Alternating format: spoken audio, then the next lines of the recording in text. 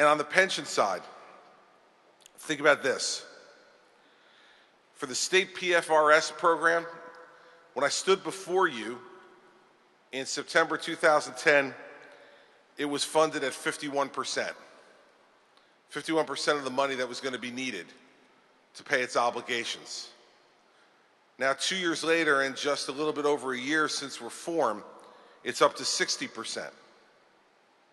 For the local PFRS program, it was sitting at 69% when we met in September 2 years ago.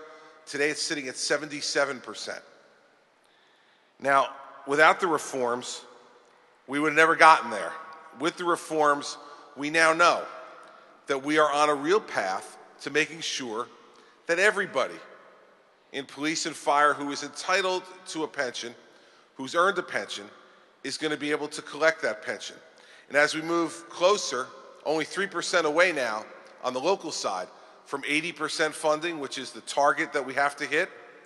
Once we get to 80%, then we've established a board of firefighters and government officials who can then vote to reinstitute cost of living adjustments to those pensions once we get to 80%. This year in our budget, we're making a $1.1 billion payment to the pension funds in the state.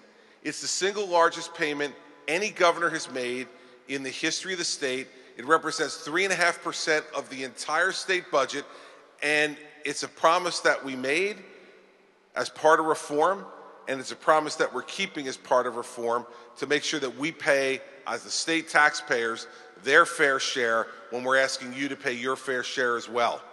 That's the deal we made, and that's the deal I'm going to keep.